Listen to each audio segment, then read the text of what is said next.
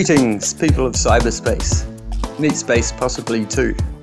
Welcome to this long-awaited follow-up to the Wellington Harbour curvature test. I'd planned to test the curvature between Wellington's west coast and Kapiti Island, but I found out that to do it properly I'd have to get up really early to get the right light. After weeks of trying to work up the gumption for an early start, something occurred to me. I remembered a local legend I'd heard a while back but dismissed as nonsense. Rumour has it that on a clear day, with everything in the sky just right, you can see all the way to the South Island, and that's much further and much bigger than wee Kapiti Island. So I decided to take a drive around the Wellington coast with my camera and a couple of lenses to test this legend out. I'm going to show each place I drive to in Google Earth and take a few photos so you know it all checks out. So here we are zooming into Ōwhiro Bay. First stop is that's the closest point in Wellington to the South Island that can be accessed with a regular vehicle. And those mountains, I think, are the South Island. Let's see if we can see them through the camera. Yeah, that looks to be a mountain over there. And through my telephoto lens, my God, it's the South Island. It's a pretty big mountain, that one. I wonder how far away it is. We'll check that out later. Now off to Island Bay, the west side of Island Bay. Very imaginatively named by the conquering Europeans, who the Māori called Pakeha, which translates roughly to white pigs. Very apt, but I will say this, the Māori did a whole lot better than most indigenous cultures. The dirty Pakeha didn't know what they'd got themselves in for when they came to New Zealand. And I think that's the same mountains over there.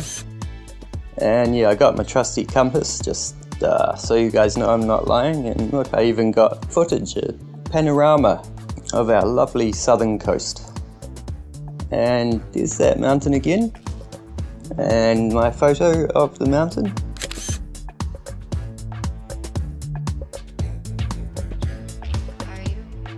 And off we go to the east side of Island Bay. The Māori called that island Tapu Te Ranga, and it's said to be patua, which is kind of like sacred.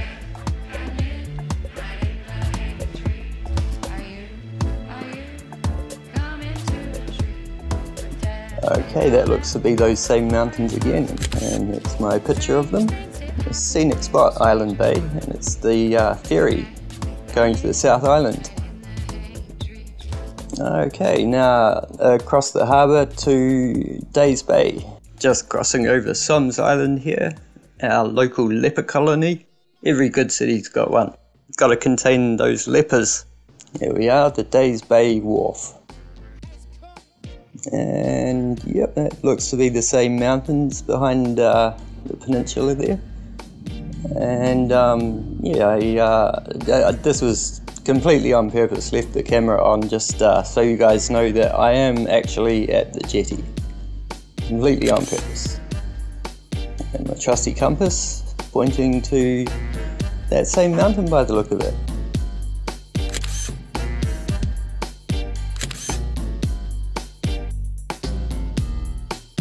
Let's go check out these mountains.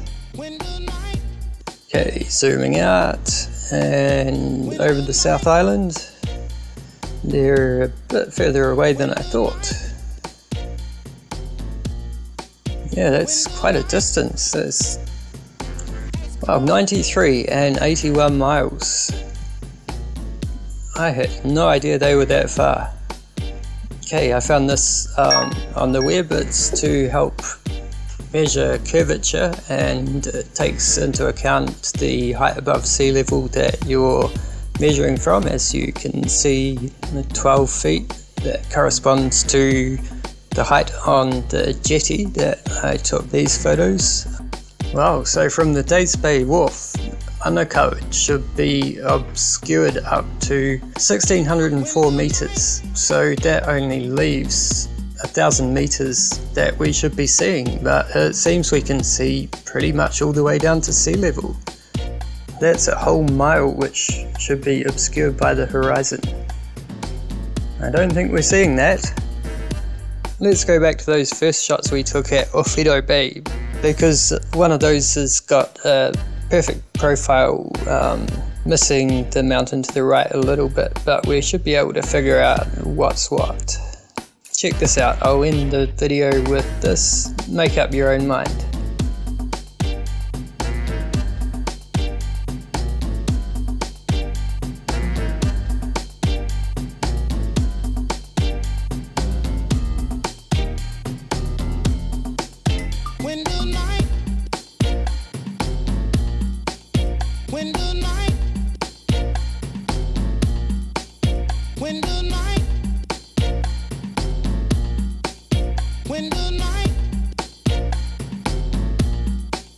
When the night